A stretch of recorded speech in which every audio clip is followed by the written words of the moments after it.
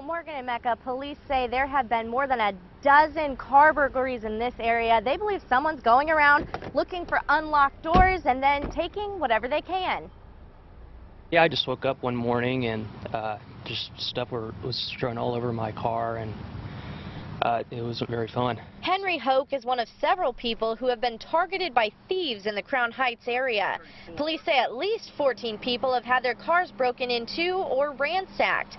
They believe the problem escalated when more people left valuables in plain sight or just didn't lock their cars. In most cases like this, the suspect, all he has to do is go through a neighborhood and try doors until he's able to get one that's open. The bump in burglaries caused police to bump up their patrols in the neighborhood. Investigators are hoping to make an arrest soon, but Henry Hoke isn't taking any chances. Got a garage door opener for it and keep my car in the garage now.